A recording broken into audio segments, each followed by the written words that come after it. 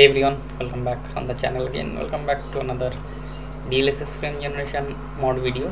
The game I'm today taking a look at is called the Alters, which is not a AAA title but a very good game if you are into space horror thriller type of category.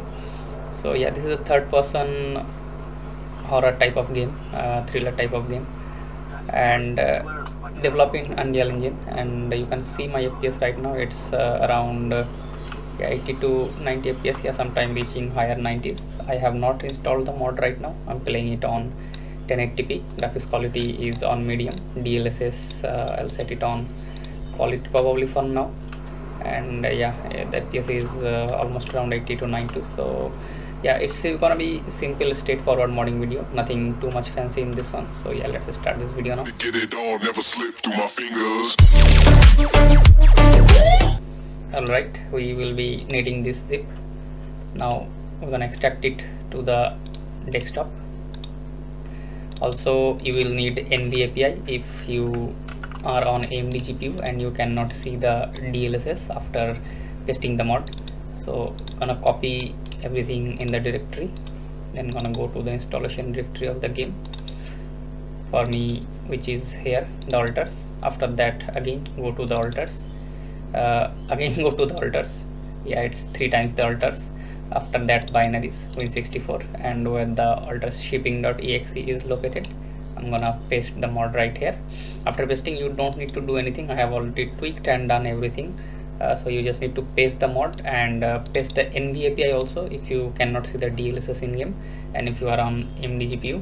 And yeah, after that try to turn on the HAGS hacks and then boot back to the game. So yeah, I'll boot back in the game and I'll show you how much FPS we're getting. Can't buy full priced PC games? Then get Xbox Game Pass Ultimate at just 1599 rupees. Looking for cheap PC hardware? Then join the Discord from the link in the description below. Alright, so I'm back in the game, same location again. Now this game might be compatible with Opti frame generation mod with hotfix also, but whenever you have DLSS FG in game, try to use that one because that is more compatible with the hotfixes and everything, because Opti FG will always give you a little bit flicker issue if you are using any kind of overlay software. So yeah, anyway, let's head to the setting to activate the frame generation. Go to graphics, then scroll down here, and if you have done everything correctly, activated the hacks and everything, you should now be able to use the DLSS. So I'm gonna set it on quality. You will see frame generation has also come online, so I'm gonna activate that, and low latency also, and then click on space. Now it will show you to restart the game one time. So yeah, I'm gonna restart the game real quick.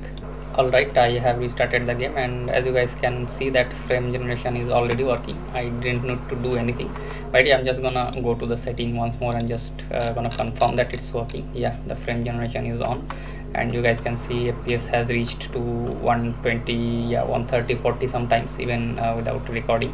You can press -/insert again if you want to use any kind of other upscalers such as FSR 3.1.4. Now you will not see DLSS here if you have non-RTX card. This Optis DLSS will not be visible to you, only the in-games DLSS will be visible to you. So yeah, you can use FSR 3.1.4, which is also not that bad. You can also use XeSS 2.0.1, which is also again great, but a little bit smoother, so use some sharpness with it. And yeah, this will be it for this video. If it helps you, consider subscribing to the channel. Join Discord for cheap games, Netflix, Google OneDrive subscription, and many more things. I will see you guys in the next one.